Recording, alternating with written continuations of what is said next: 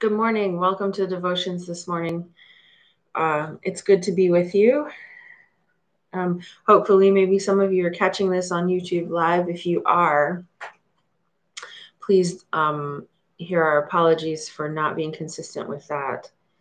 There have been a number of reasons. I'm very grateful to Brian for filling in for me. He and I split this pretty evenly when both of us are here and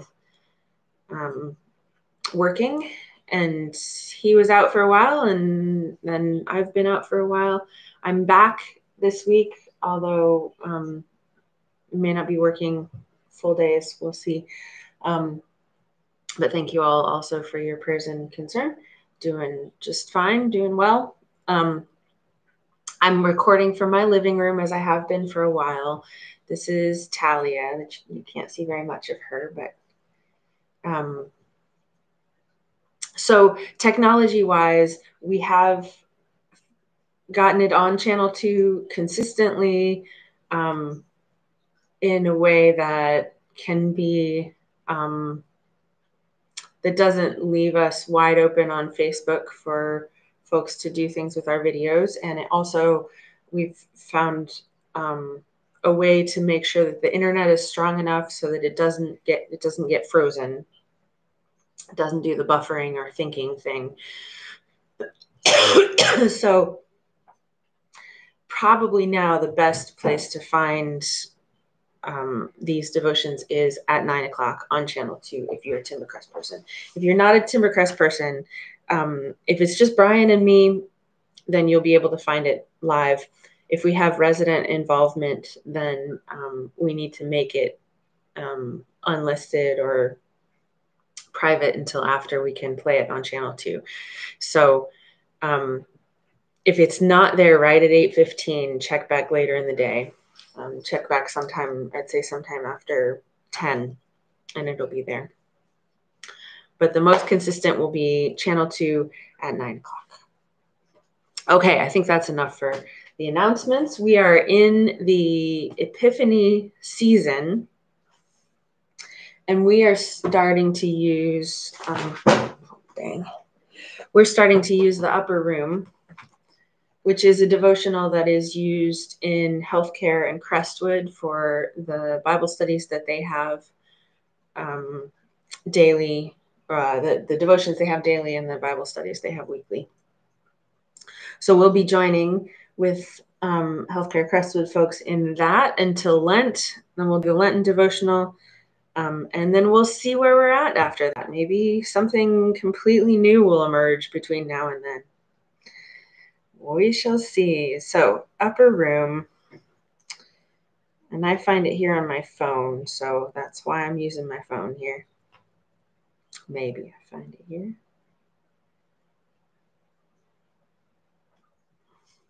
Okay, well, we're going to use, instead, we're going to use Take Our Moments in Our Days. This is an Anabaptist devotional created by Herald Press, which is, I think, the Mennonite press. We're going to use one of their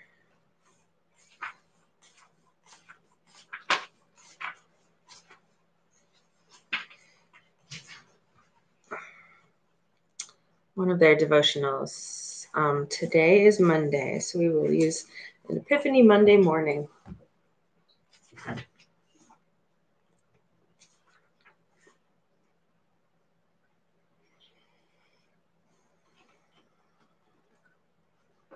This looks like it has a pair of scriptures that is related to one another, so we will read both of them. Genesis 12, 1 through 7.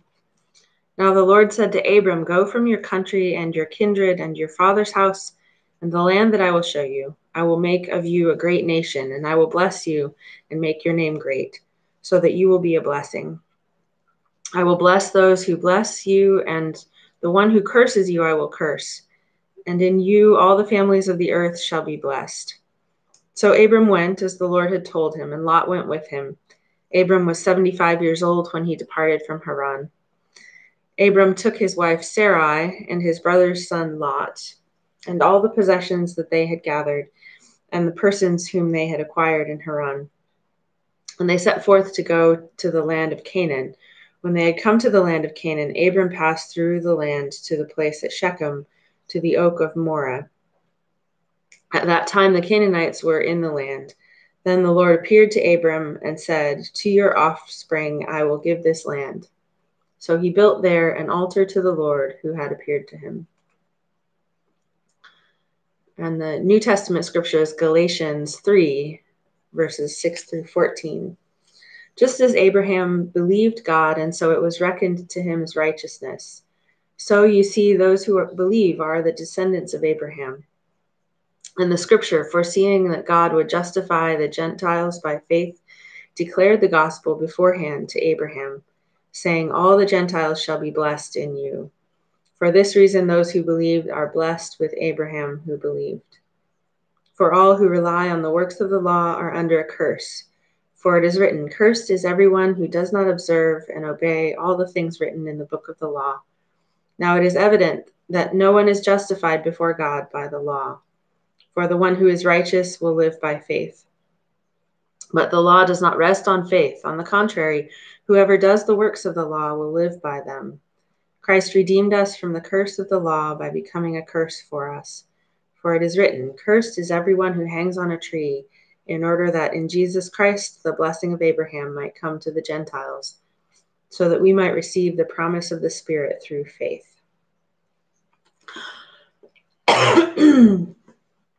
I have a hard time with all of the cursing. I think life curses people, and I think people can often choose the way, a way of life that curses them. People can turn from God and end up being cursed. My image of God has never been one of a God who smites and curses. I'm open to being showed differently, because I think there are many stories in the Bible and there are many ways in which they talk about cursing. But I often read it as a, we bear the consequences on us of the things that we do, the good ones and the bad ones. And so when we act with faith,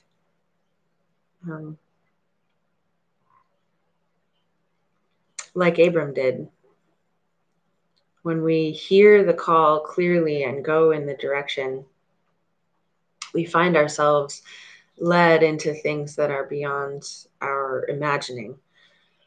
Doesn't mean that road is always easy.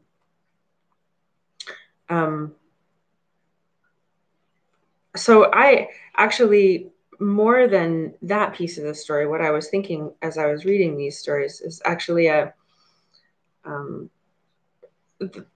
the very nature of founding, anchoring stories. And particularly, one came to mind. There was a funeral I attended for a resident at a previous nursing home, and his family told two stories about him that they all knew and that had become central stories to the family and central about how they lived.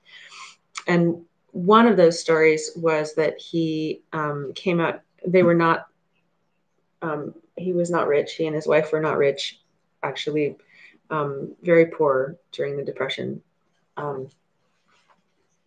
And they came out once and found to the parking lot and found a couple of boys siphoning off gas from their car.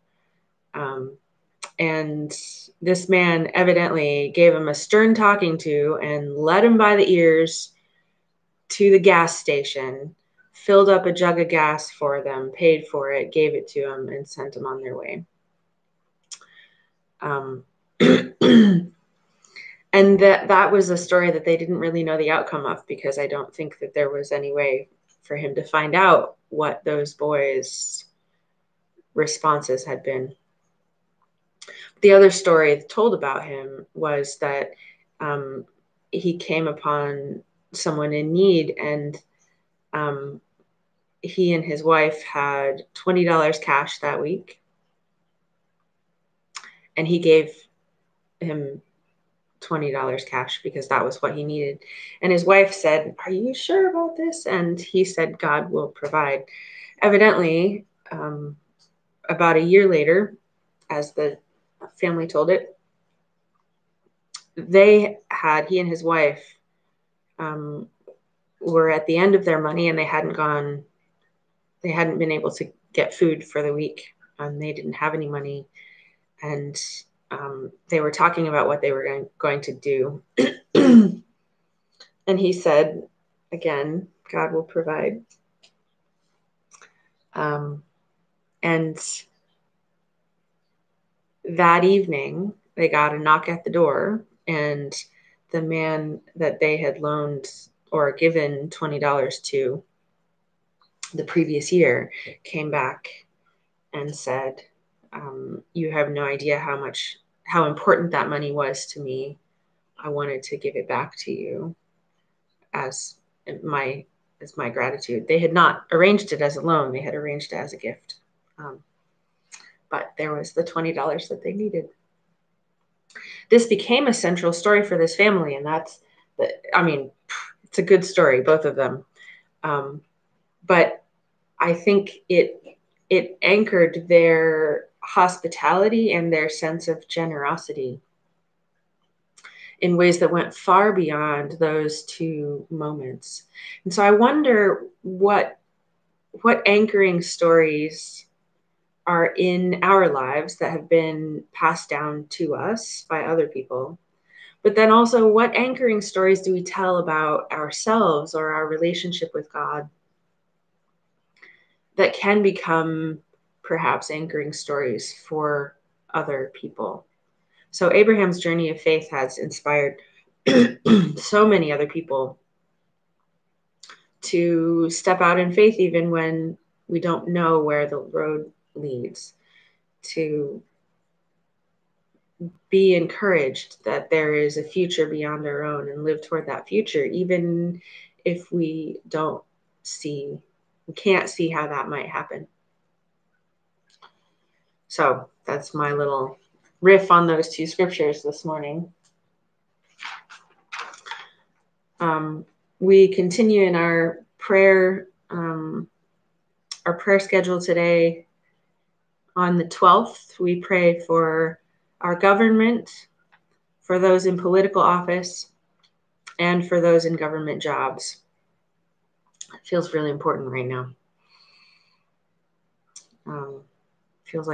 Today feels like a good day to do that. We also pray this morning for Canada, Mexico, Guatemala, Belize, Honduras, El Salvador, Nicaragua, Costa Rica, Panama, and for our own country, for the USA. And today we pray for, at Timbercrest, we pray for resident care and social services staff. That is Sabina and Kira, and now Deja, who was activities coordinator in healthcare, has just switched to being social services fully. So we pray for those three folks in our building and for their ministry and for others that they work with. They have a few others like Dr. Paris and Beth Caskell that come on campus to help. And I would say hospice social workers, those sorts of things. Okay. Let's use the prayer this morning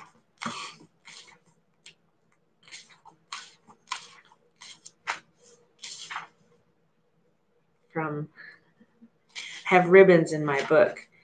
And when my cats sit on my lap and I use the book with the ribbons in it, they very much enjoy it. And I have to be a little careful I don't get a claw in the hand. All right, let's pray.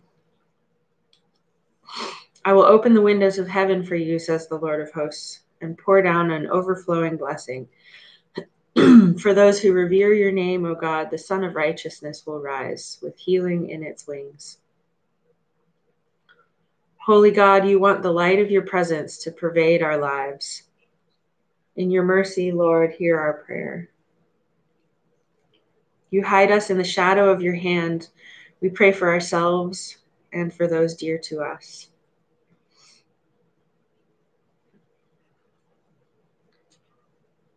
In your mercy, Lord, hear our prayer. You are able to do what you have promised. We pray for our community and for our neighbors.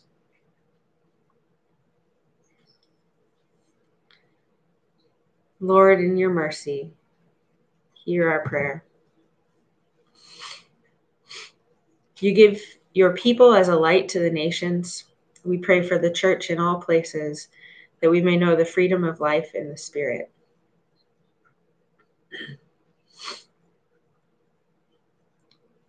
In your mercy, Lord, hear our prayer. You give life to everything on earth and in the sea.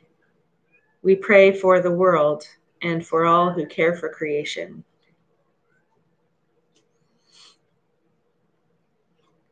In your mercy, Lord, hear our prayer. We offer you other concerns we carry in our hearts. In your mercy, Lord, hear our prayer. God of light, your rising reveals all things in their true proportion. Illumine our lives that we may see rightly, love deeply, and act justly. In the example of Jesus, we pray for the advent of your reign. Our Father, who art in heaven, hallowed be thy name. Thy kingdom come, thy will be done on earth as it is in heaven. Give us this day our daily bread, and forgive us our debts as we forgive our debtors. Lead us not into temptation, but deliver us from evil. For thine is the kingdom and the power and the glory forever. Amen. I love this benediction. It's part of an Isaiah scripture, I think. By the tender mercy of our God, the dawn from on high will break upon us to give light to those who sit in darkness and in the shadow of death, to guide our feet into the way of peace. May it be so this day and always. Go in peace. We did not have a grief support group yesterday. That's on me. I plan to record Lectio Divina or Praying with Scripture this afternoon. So there will be one, and that will be up on channel 2. That'll be at 3:30 this afternoon after Timbercrest chat, I think. So happy Tuesday, and we'll see you tomorrow. Take care.